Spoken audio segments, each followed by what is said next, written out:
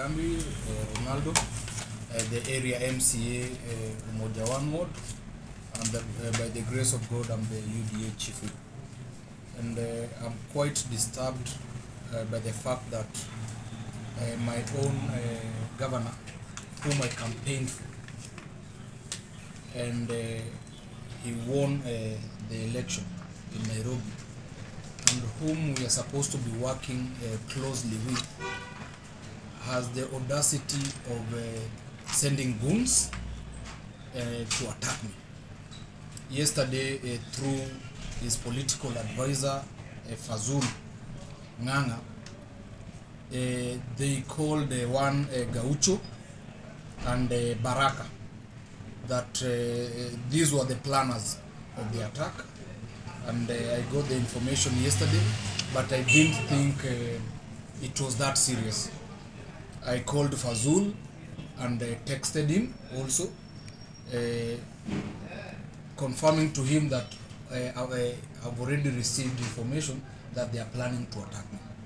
It's unfortunate that this morning, as I was entering the office, the boys, these two boys whom I know very well, and in a company of others, attacked me, and first one of them hit me, and the other one grabbed my t-shirt and my watch, the smartwatch that I had.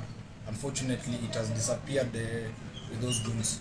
So I just urge the governor to let us do our oversight mandate without any intimidation.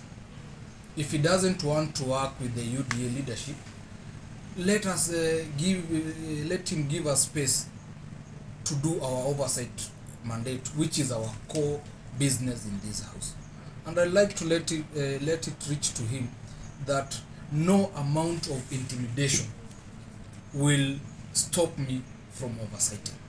If he's decided to go with bed with the Azimio, then we, whom we are purported to be a minority, will put him up to task to make sure he delivers to the Nairobians.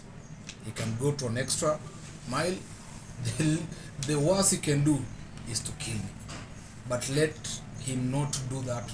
Let him know that I have a young family and young siblings that depend on me. So let's not play this dirty politics. Let's serve Nairobians. And that has been my core issue with him. Let us serve Nairobians. So thank you, members of the press. And just as I finish, I think all these came up after the interview we had on 2 days ago was aired yesterday lunchtime. Because before then, we didn't have these side shows.